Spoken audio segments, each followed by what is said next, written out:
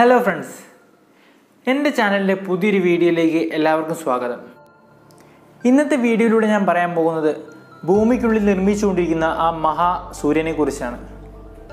സൂര്യൻ എന്ന് പറയുമ്പോൾ ഒരു ഗോളം അല്ലെങ്കിൽ ഒരു നക്ഷത്രമാണ് നമ്മുടെ മനസ്സിൽ. എന്നാൽ ഇതല്ല.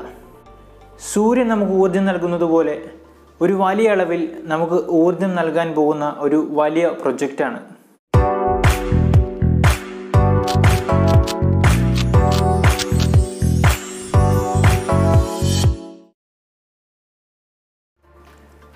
ITER അല്ലെങ്കിൽ ITER അഥവാ ഇൻ്റർനാഷണൽ തെർമോന്യൂക്ലിയർ എക്സ്പെരിമെൻ്റൽ റിയാക്ടർ.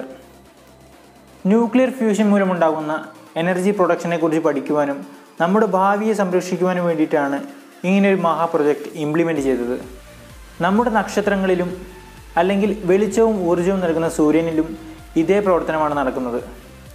ടോക്കമാക്ക് എന്ന് പേരിട്ടിരിക്കുന്ന ഈ റിയാക്ടർ അത് കൺസ്യൂം ചെയ്യുന്ന എനർജിയേക്കാൾ 10 ഇരട്ടി എനർജി ഉൽപ്പാദിപ്പിക്കുന്നുവെന്നാണ് ഈ റിയാക്ടറിൻ്റെ പ്രത്യേകത.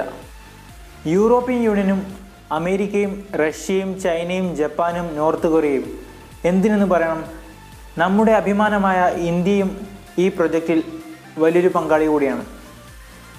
$25 ബില്യൺ വിലയിട്ടിരിക്കുന്ന ഈ പ്രൊജക്റ്റിൻ്റെ 50% സാമ്പത്തികം നൽകുന്നതും യൂറോപ്യൻ യൂണിയനാണ്. പ്രൊജക്റ്റ് കോസ്റ്റിൻ്റെ 10% ഏകദേശം 35,000 കോടി രൂപയുടെ സാമ്പത്തിക സഹായമാണ് ഇന്ത്യ ഈ പ്രൊജക്റ്റിന് വേണ്ടി നൽകുന്നത്. ഇനി ഈ പ്രൊജക്റ്റിൻ്റെ ചില അത്ഭുതപ്പെടുത്തുന്ന കാര്യങ്ങളും ചില പ്രത്യേകതകളും പറയാം. ഡ്യൂട്ടീരിയവും ട്രീഷ്യവും ചേർന്ന കോമ്പോസിഷൻ ഫ്യൂവലാണ് ഈ ITER ഉപയോഗിക്കുന്നതെന്ന് പോളണ്ടിലെ വാഴ്സ്വേസിയിലെ institute of plasma physics and laser മൈക്രോഫ്യൂഷൻ്റെ deputy ഡയറക്ടറായ പ്രൊഫസർ റോമൻ സക്കോസ്കി പറയുകയുണ്ടായി.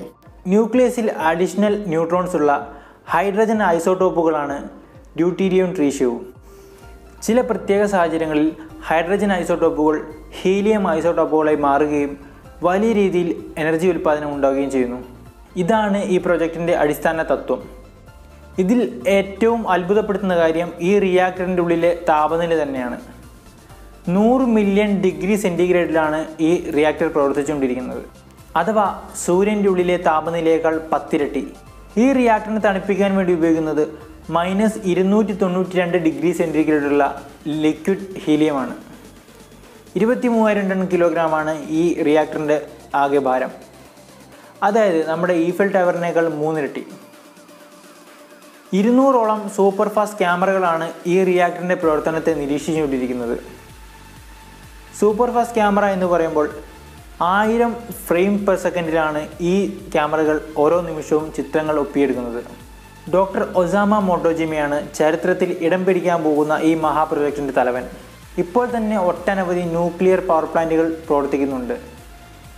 പിന്നെയും എന്തിനാണ് പുതിയൊരു ടെക്നോളജി അല്ലെങ്കിൽ പുതിയൊരു ന്യൂക്ലിയർ പവർ പ്ലാന്റ് എന്ന് ചോദിച്ചാൽ, ഇപ്പോൾ പ്രവർത്തിക്കുന്ന ന്യൂക്ലിയർ പവർ പ്ലാന്റുകൾ ലാർജ് സ്കെയിലിൽ എനർജി പ്രൊഡക്ഷൻ മാത്രമല്ല, അവയോടൊപ്പം തന്നെ വലിയൊരളവിൽ ന്യൂക്ലിയർ വേസ്റ്റും ഉൽപ്പാദിപ്പിക്കുന്നുണ്ട്. നമ്മുടെ 100 വർഷത്തെ മനുഷ്യരാശിയെ വരെ തകർക്കാൻ കഴിവുള്ളവയാണിവ. എന്നാൽ ആറ്റോമിക് ഫ്യൂഷൻ മൂലമുണ്ടാകുന്ന വേസ്റ്റുകൾ വെള്ളവും ഹീലിയവും കുറഞ്ഞളവിൽ ചില നോബിൾ ഗ്യാസസുമാണ്. അതുകൊണ്ട് തന്നെ നമ്മുടെ മണ്ണിനെയും വായുവിനെയും ഭൂമിയെയും സംരക്ഷിച്ചുകൊണ്ട് ഇനിയും നല്ല പ്രൊജക്റ്റുകൾ ഉണ്ടാവട്ടെ എന്ന് ആശംസിക്കുന്നു. ഇന്നത്തെ വീഡിയോ നിങ്ങൾക്ക് ഇഷ്ടമായെങ്കിൽ എൻ്റെ വീഡിയോ ലൈക്ക് ചെയ്യണം, കമൻറ്റ് ചെയ്യണം, ഷെയർ ചെയ്യണം. മാത്രമല്ല സബ്സ്ക്രൈബും ചെയ്യണം.